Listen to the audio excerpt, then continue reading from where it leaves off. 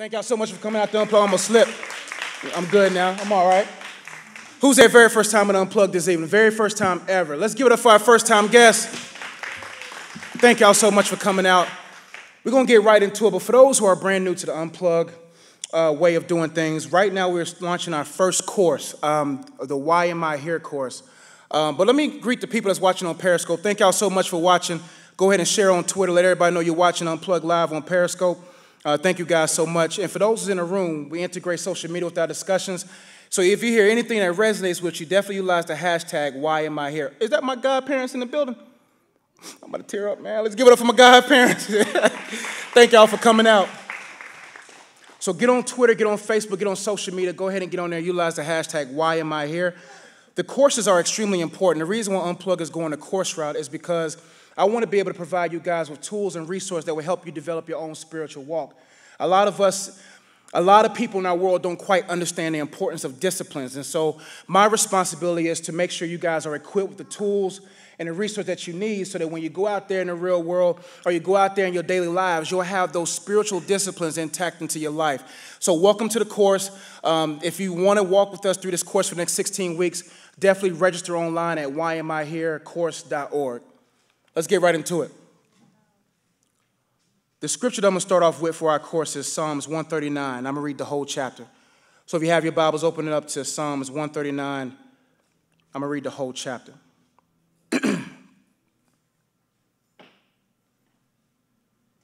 So thank you guys again for coming out this evening, man. I appreciate it.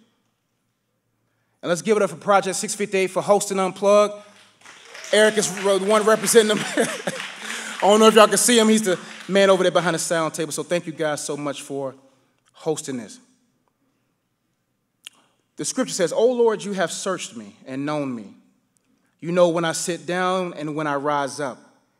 You discern my thoughts from afar. You search out my path and my lying down, and are acquainted with all my ways, even before a word is on my tongue. Behold, O Lord, you know it altogether. You hem me in behind and before, and lay your hand upon me. Such knowledge is too wonderful for me. It is high.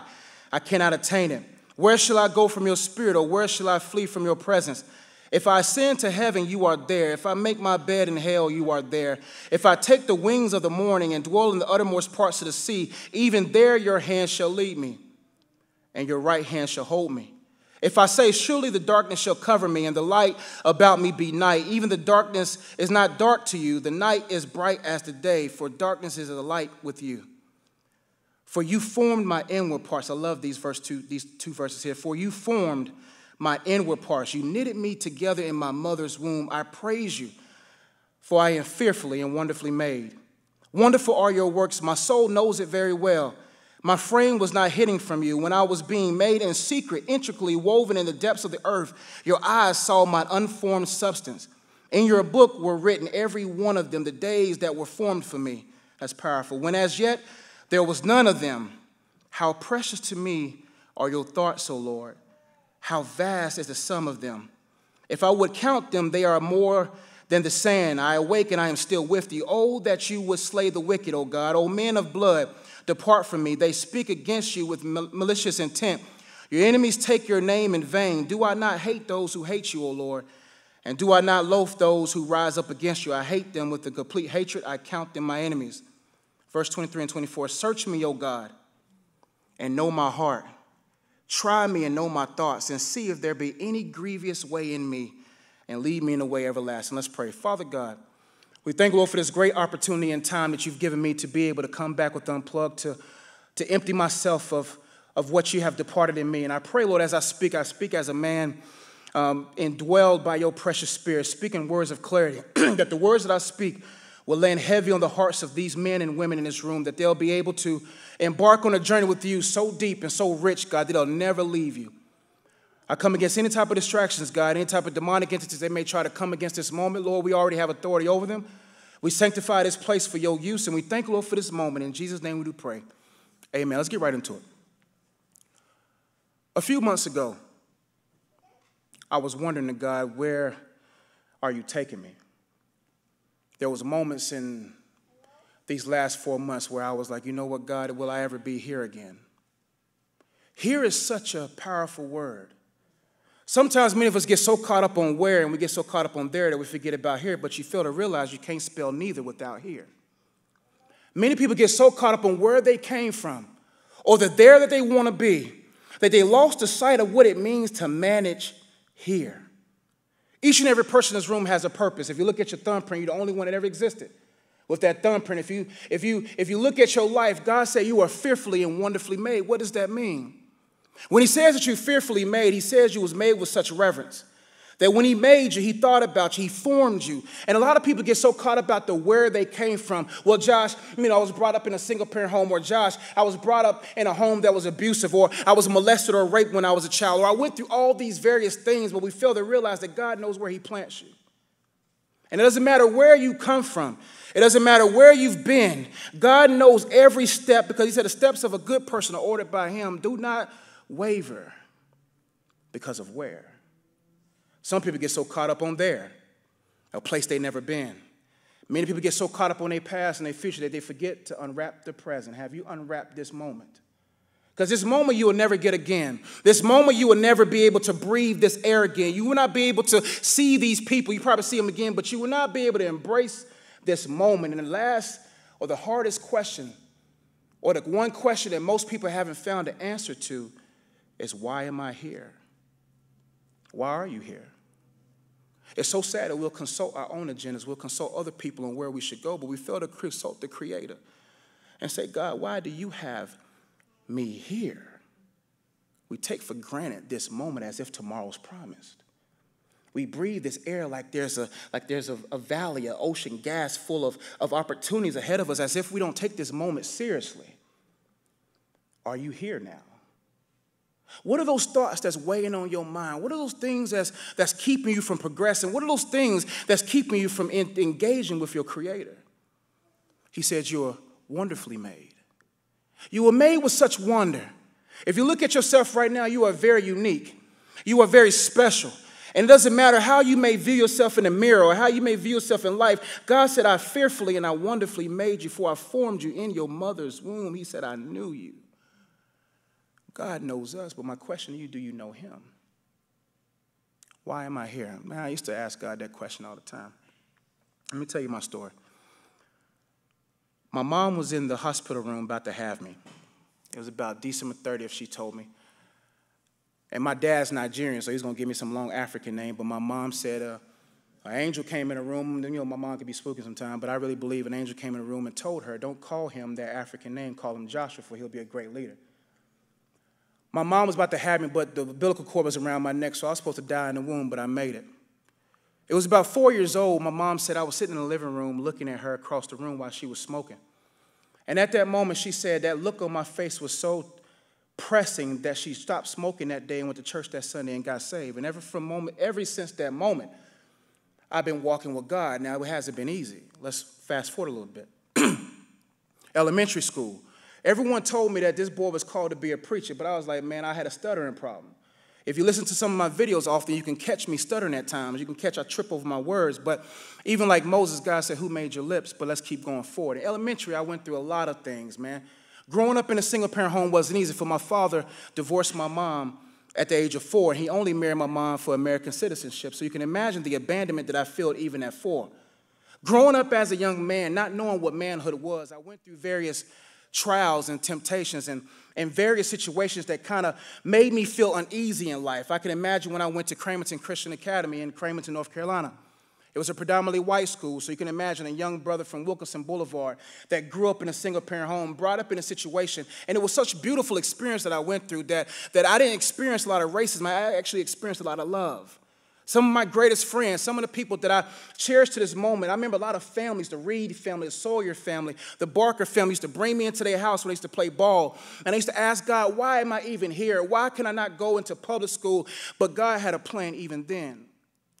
In high school, let's fast forward a little bit, I was in Victory Christian Center, a predominantly black school. And I was already a misfit, so for coming from a predominantly white school, I had a little sharper grammar or whatnot. I'm not saying that against them, but what I was saying, I came into a world where I didn't really understand in rap. I didn't really understand all these different variations of that culture, but it was a very unique experience for me nonetheless. Next is college. I went to Oral Roberts University, one of the top diverse schools in the country. My experiences there was very fast, and I used to ask God, why did you place me in Cramerton? Why did you place me in Victory? And why did you leave me to ORU? I remember my spiritual mom. When I was sitting in her living room, she confirmed and said that God told you to go to ORU. And she said, you better not apply for no other school. And your boy listened. But it was very fearful because I said, if I'm only applying to one school, what if they don't accept me? But God's plan, no matter where he leads you, always going to be accepted. Went to ORU, met some of my greatest friends. It was May 1st, 2008. Had a concert there. 500 to 600 people attended. We busted in over 150-something kids in Tulsa's North Side. These kids came from situations where many of us can't even imagine. Tulsa's number 2 in gang violence, and Tulsa's number 2 in other issues like that. So you can imagine having this experience of sitting on a stage like I am now, asking God, how did I get here? October 30th, I know the story is getting long, but bear with me, I'm going somewhere with it. October 30th, I had my second concert. 400 to 500 people showed up. Everything was going well until the next few weeks after I was stripped. I couldn't even get back into school. I lost my job, lost my apartment, lost the woman that I was supposed to marry. I lost everything, got stripped out of Tulsa, back into my mama's house. And I said, God, how did I get here again?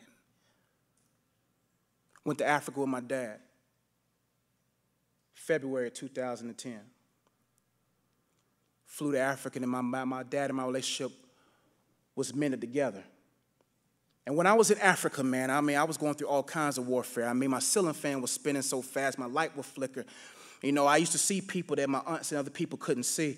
When I got off the plane for the first time, you could almost imagine the warfare pressure on me that God said you weren't even going to leave until February. I tried to go to Africa that August the year before, but I used to ask God, man, why did you keep progressing or pushing back where I wanted to be? And then I ended up in Africa anyway.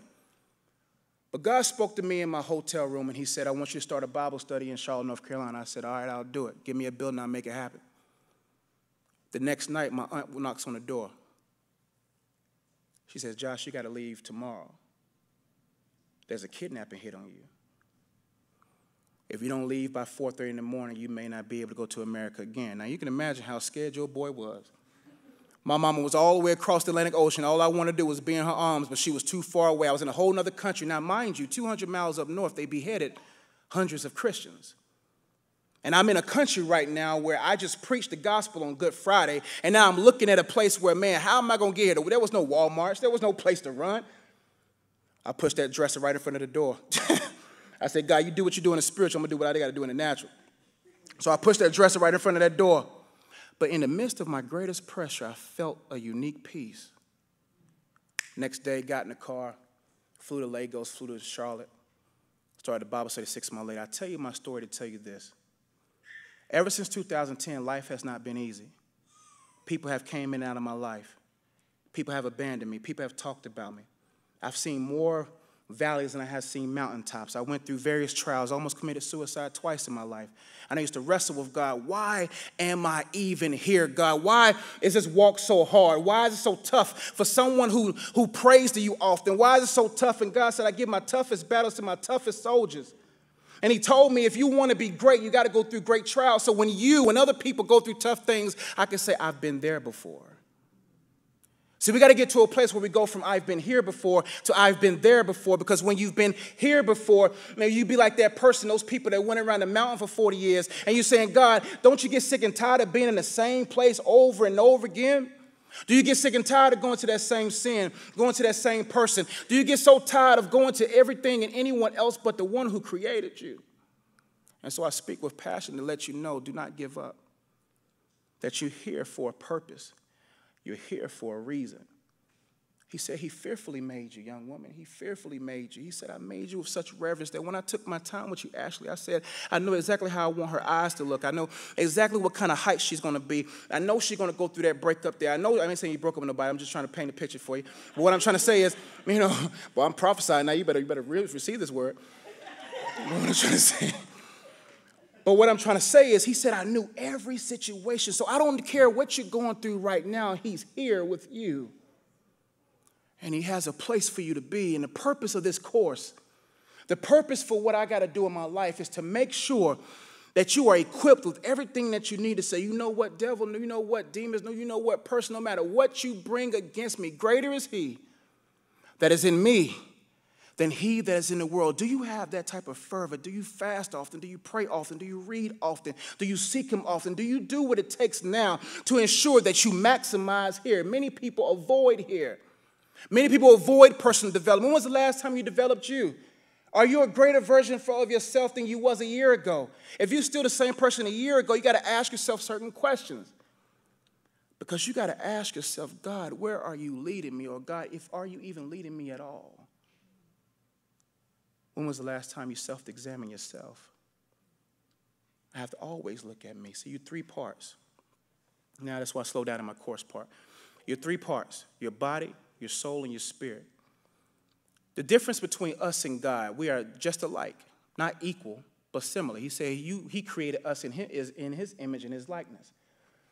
God is three in one: God the Father, God the Son, God the Holy Spirit, working harmoniously together in turn to express three ways through time. He's one. The difference between him and us is that he's been working together all through eternity, all through time, but sin crept in us and has separated our whole being.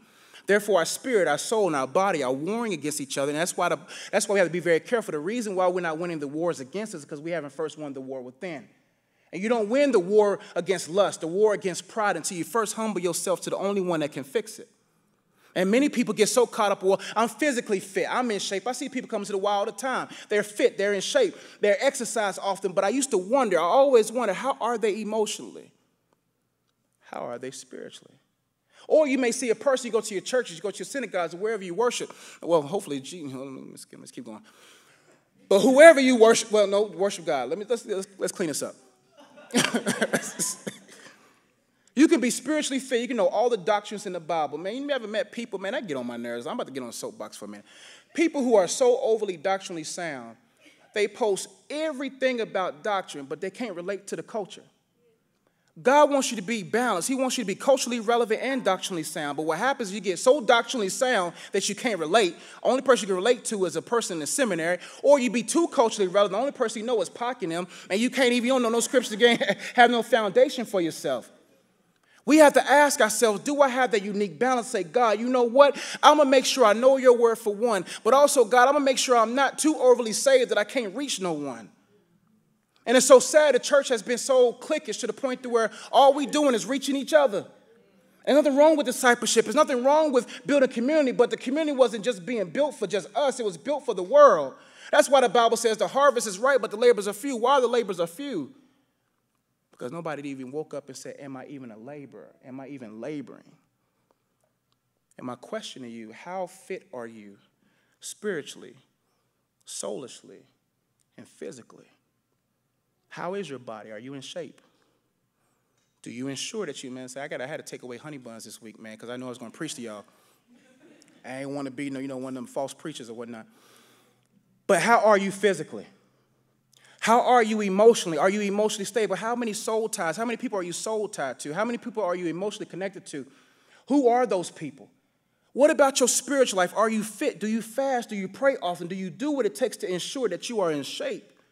Because if you're endeavoring to win this war that's in this life, you got to ask yourself, God, am I fit for you? Am I equipped enough? Am I able? But you cannot be able to progress in God until you know what he wants you to do now at this moment. Before you can be secure, you first have to be still. Why do you think God whispers? So that you could be close enough to him to hear him. Many of us are so far away from him, we don't even know his voice. See, God doesn't speak amongst voices. He speaks when your heart says still and when you remove the voices. You got to get to a place where you build a regimen and say, God, I'm going to do whatever it takes to know you. Let's talk about these 4 C's. If someone can give me a paper towel, please, your boy's sweating. Appreciate you. Thanks, man. Let's talk about these 4 C's, and I'm going to let you go because we got 16 weeks ahead of us or some time ahead of us. Let's talk about the Creator. Let's talk about creation. Let's talk about creativity. Let's talk about create. Those 4 C's: Creator, creation, creativity, and create. It's important for you to know why you're here. And I know it's tough for you out here. Let me touch your heart for a minute. Let me connect with you. I know there's people in this room who's been going through a lot of tough situations right now. And you're wondering why God is quiet. Or you're wondering, where is God? Or you're wondering, why am I even going through this tough time? That's why I love the scripture, Mama and Pops, if I can make it plain for you. I love the scripture that says, it was good that I was afflicted. That if I wasn't afflicted, I wouldn't know your statutes. What happens when you go through? Thanks, bro, I got you. Appreciate you. Oh, thanks for the water. Let's give it up for Howard and Ishmael. Appreciate you.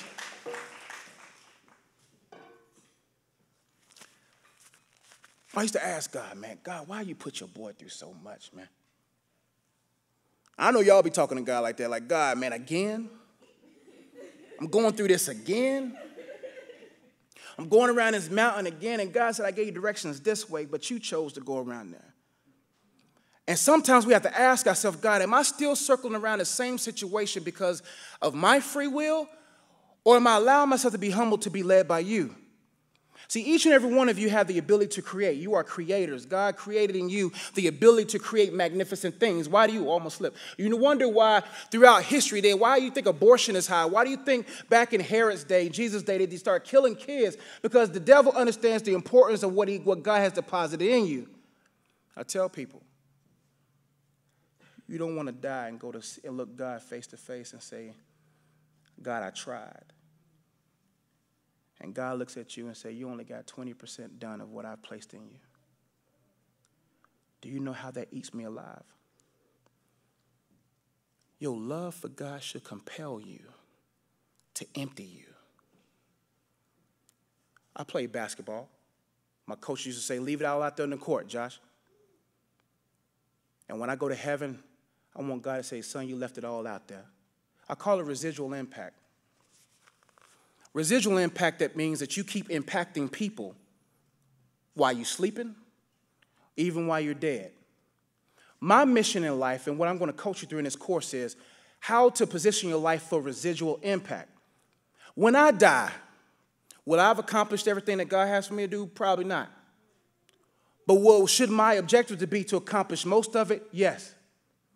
I want to be able to say, God, you know what? If I was to die today, I have 300-something videos on YouTube. I have 2 books already written. I have courses that I haven't released them yet. But if I was to die today, you have enough videos and books to watch. You know what I'm saying? What I'm trying to say is that I left something. There's people in this room right now who still holding on. You're hoarding. You're holding on to that song. You're holding on to that book. You're holding on to that business idea. You're holding on to that. God didn't create you for a career. He created you with a call. And many people are pursuing a career for money, trying to make more money, to build a stronger family unit. But God said, I gave you a call. How many people close their ears to God's call? And we refuse to pray and ask God, what is it that you have for your servant to do? What is it that you have for me to do, God? I'm tired of going around the same mountain. I'm tired. God, I got to hear from you in this America. If you don't know his voice now in this America, what happens when the bombs drop? What's going to happen when you in that food line? What's going to happen? Not food line, it's grocery store. But when you're in those food lines, what's going to happen when life is tough? What's going to happen? Do you know him in good times? If you don't know him in good times, how will you know him when them sirens are going? And my heart is not for you to be caught up on making millions and making billions. I want you to get caught up on how can you lay up for yourself treasures in heaven where neither wrath nor rust can destroy, where no thieves can steal. But you want to anchor your life here. The Bible says, what profits a man if they gain the whole world but lose their soul? What have you exchanged your soul for? What have you allowed your soul to be stripped from you to the point to where you've given your soul to that person, that guy, that girl, that situation? And God's saying, I've been wanting to speak to you for the last 5 years. I remember back in 2010 when I had no job, had no girl, had none, just my mama. But I would be up at 6 in the morning, walking that path in the morning. I'll come back into my room. Mom goes off to work, creating videos. In a span of 4 months, because I engulfed in myself, I almost had 5 books written. But I allowed myself to get so distracted that my creativity was shrunk. Whatever the word is. But I tell you right now, do not allow procrastination to steal your opportunities. Don't allow your inadequacies to steal you of your opportunities. Get to know your Creator. It's important for you to know Him personally. He has a specific assignment for you. He has a specific plan for you. He has a specific way for you to be. He doesn't want you to be an echo. He wants you to be your own voice. He wants you to be your own person. He has a unique plan for you. But if you don't know your Creator, you won't know much about yourself. Look at you. Inside of you is something worse than cancer. There's something inside that's worse than the most atrocious disease out there on the planet. It's called your sin nature. And if you don't know how to kill that flesh every day, that thing will steal and rob from you every single day. That's what killed this whole creation that He made. But when you know that even in the midst of my sins, He died for me. That even while I was yet a sinner, He died for me. Even while I was yet a sinner, He came and pursued me. No man searched for God. Nobody in this room chose God. God chose you. Jesus said if the only person, anyone who, I forgot the scripture. We'll get back to it. But what I'm trying to say is that you did not pursue God. God pursued you and said, I have to create in you a new heart and renew you a right spirit so that you can be right in position where you need to be, so that you can be synced back up into my will. And you're going to have to work hard spiritually. It's going to take a lot of work. It's going to take a lot of prayer. It's going to take a lot of fasting. It's going to take a lot of reading. It's going to take a lot of community to ensure that you stay synced, but it's worth it. And I tell people, if you don't know your Creator, you won't know yourself. If you don't know yourself, you won't know that you have the ability to create. What is that thing inside of you that's still dying? What is that gift inside of you that you haven't allowed to be brought out? What keeps me going is what He placed in me to do. And my heart is burdened for you to be able to say, God, you know what? I'm going to find out why I'm here. I'm going to find out my purpose. Because if you don't know your purpose, you begin to decay. I see people come in my wall all the time. They sit down. They're stressed out. They make $60,000, $80,000 a year. But they're pursuing a career. Pursuing your call will not be easy. Let me ask you that question. Do you even know what your calling is? The worst question not to know, the worst question not to have an answer to, is why am I here? But God's not a God that's so far away that He's not willing to say, you know what, I'm going to lend the ear to you. Every time you pray a sincere prayer out of your heart, God hears. And tonight, I want you to go home and say, you know what, God, let me know why I'm here. Remove the voices. Cut off the YouTube. Cut off the Netflix. You know what I'm saying? Cut all of it off. And say, God, I'm going to be still until I hear you. Yes, God, I'm going to go to my workplace, but while I drive to work, I'm not going to play no music. I'm just going to be still. On my lunch break, I'm going to eat my sandwich in about 5 minutes. For the next 25 minutes, I could be still. When I get home, I'm not going to just engulf myself in everything else. I'm going to be still. If you practice being still, you'll know how to intune your ears to hear.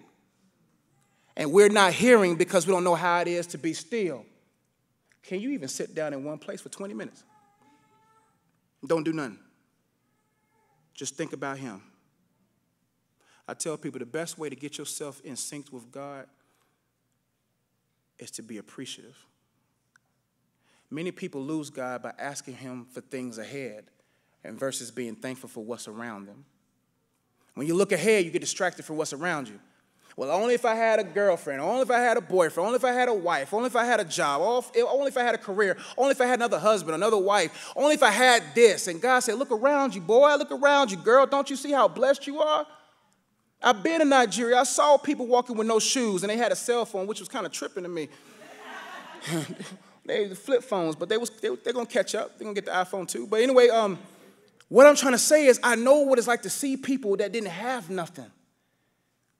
And we have so many blessings around us that all we have to do is say, God, I am thankful for what's around me. And when you begin to worship Him with what's around you, you'll begin to hear Him closely and dearly. Do you know why you're here? Do you know your assignment? In this course, I'm going to give you tools and resources Your first homework assignment for this week, I have some poster boards in the back. I have some on a board. I didn't bring my board. Howard, can someone give me a board, please? Appreciate you, bro.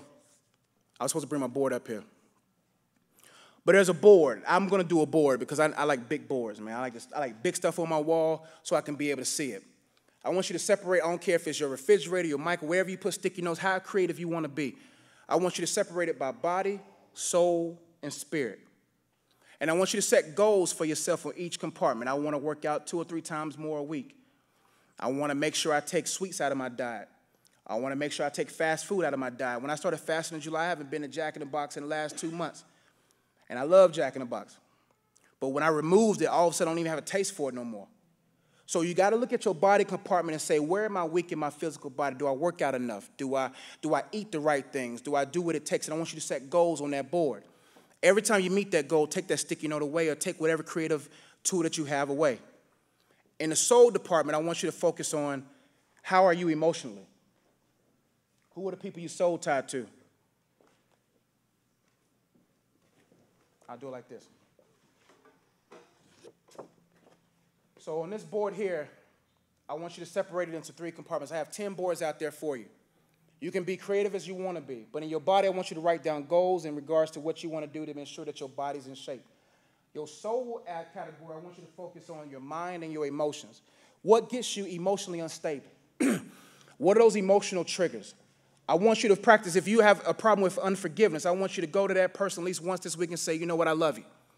I want you to challenge yourself in those emotional areas in your life. I want you to look at yourself and say, where am I weak emotionally? I want you to challenge yourself in that regard. I want you to say, I want you to say one nice thing. I mean, be creative. I want you to say one nice thing to that coworker that gets on your last nerve. You see what I'm saying? Kindness heaps a coal of fire on a person's head. What that means is when you be kind, even to a person who's unforgiving or rude to you, it helps renew their mind because they're looking at you like, why are you being so nice to me? Was it not God's goodness that drew you to repentance? I want you to go to the spirit side. I want you to set goals. And we're going to do this as a team, as a group. We're going to start with the book of Matthew this month. I want you to read the book of Matthew for this whole month. I want you to read it. Even if you finish it in a day, keep rereading it. Get you a notebook. And I'm going to have this written up online, so for all you guys who need that. I want you to get a notebook. And every time you see a verse that pertains to you, I want you to write it down. Let the Holy Spirit speak to you. I want you to also to find one memory verse. I got a book out there that you can buy, or you can ask me to give you the free download to the scripture book. I want you to find a scripture to memorize this week. We're going to do this as a team. And 5 minutes before every message, 5 minutes before I speak, we're going to talk about the homework. So what I want you to do, I want you to take a picture of whatever diagram you have. I want you to take a picture. If you put it on Pinterest, I'm not on there, but put that put that why am I here there so I can see it. Put it on Twitter, put it on Instagram. Let's be creative. Let's grow together. And let's look at the scripture one more time before I let you go. So ladies, I know some of y'all like to mess up y'all refrigerator with sticky notes. Do that. Put on your cabinets. You can get a poster board. I have boards out there for you, sticky notes out there for you. Go to Walmart and tell them why you're here. Psalms 139, I'm going to let you go. What time is it? 8:32, okay. Oh, Lord, you have searched me and known me. Isn't that beautiful that he knows you and he searched you? You know when I sit down, you know when I rise up. You discern my thoughts from afar. You search out my path and my lying down, are acquainted with all my ways. Even before a word is on my tongue, behold, O Lord, you know it altogether. You hem me in behind and before and lay your hand upon me. Such knowledge is too wonderful for me. It is high. I cannot obtain it. Where shall I go from your spirit, or where shall I flee from your presence? If I ascend to heaven, you are there. If I make my bed in hell, you are there. If I take the wings of the morning and dwell in the uttermost parts of the sea, even there your hand shall lead me, and there your right hand shall hold me. If I say, surely the darkness shall cover me, and the light about me be night, even the darkness is not dark to you. The night is bright as day. Isn't that powerful? That doesn't matter how dark your hour is, how dark your moment is, he can see everything. I don't care if that darkest sin in the far corner of your life. I don't care that fear that's in the left corner of your life. I don't care whatever it is. God says, I see it, but I don't see it to condemn you. I see it to fix it for you. Come unto me, all who you are laden and heavy laden, and I will give you rest, he says. You don't want your life to be continuously restless. You want to be at a place where you're resting. And verse 13 and 14, I'm going to let you go. For you formed my inward parts. You knitted me together in my mother's womb. I praise you for I am fearfully and wonderfully made. Let's pray. Father God, we thank you for this time. I pray that, Lord, as we start this course and we get a little bit more in depth into who you are as a person, who we are as a people, and what it is that you have for us to do specifically and generally. I pray, Lord, that we continue to grow together, Lord, that we look at our bodies and we get in shape and we post those pictures of why I'm here at the gym and I'm getting right, God. And we go to those people that have wronged us and we forgive them and we love on them, Father God. We remove those people that we emotionally tied to, God. We begin to do the things we need to do to mature. And I thank you, Father God, that we'll go all the way back to where we need to be linked up with your spirit, to be led by you. And to a place, Father God, that your word becomes a delicacy, Lord, that your word begins to fill us, our spirits, God, because we're so physically obese, so physically fat, so physically nurtured, but our spirit man is anorexic, God. We need to fill our spirit man. And I pray, God, as we work on this for the next 10 or so weeks, God, that these great people who are watching on Periscope, who's watching right now live, who's with me live, God, we'll begin to do great things for you as we begin to understand more about purpose and why we're here. With that being said, as Heather begins to come up, Father God, if there's any questions they may have, I pray, Lord, you give me the wisdom and the words to speak to help them. In Jesus' name we do pray. Amen. Let's give it up for our administrative person, Heather. She'll be giving you some assignments. And get your questions down. She'll tell you all about that. See you on the pew.